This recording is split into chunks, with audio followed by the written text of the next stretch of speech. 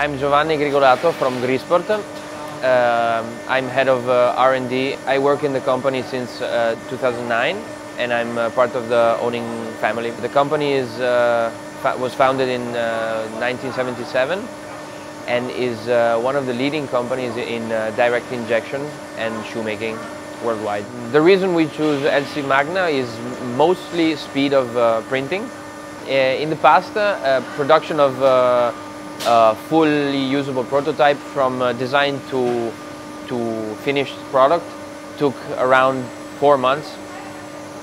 With this new technology, we can do it within 1 month and a half. Producing mold in-house with a 3D printer is revolutionary for us.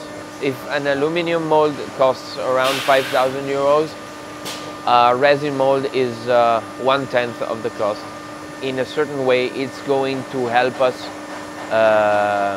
bring to market products that without this technology would not have reached the minimum quantities for justifying a mold.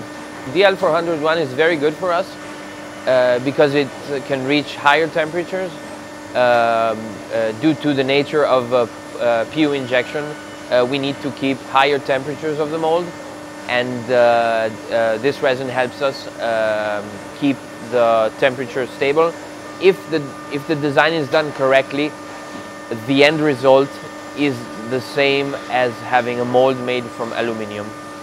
3D printing with HighTemp Magna, with the help of QE Factory, is going to change fundamentally the way we bring molds and products to the market.